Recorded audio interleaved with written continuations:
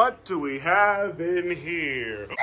How did you get in here in this adorable little place? Whoa, take a look at this adorable little baby boy. Are you stuck in there? Do you need help? All right, guys, so a woman reached out to me with a bunch of little prairie dog baby boys. One of the prairie dogs bit her son, so she had to get rid of all of them. She reached out to me and I said I could take them. We have this space in here for them. Thankfully for now, they can't get out of this little area here, but at night I do close this. Okay, time to find the others. We know this guy's here in the corner. I think that they kind of hang out under here too. Oh, look at that little one. Good morning, little thing. This is all just food for them. I don't know if that's a female or male, but none of them are nearly as fat as Big Ounce. He said that one was a lot more skittish and bitey, and I'm starting to think it's probably this one who's just kind of in the corner all the time. Hello. Hello, Mr. Oh, hello. Goodbye. Oh my goodness, they're perfect. Don't mind if I look at, oh,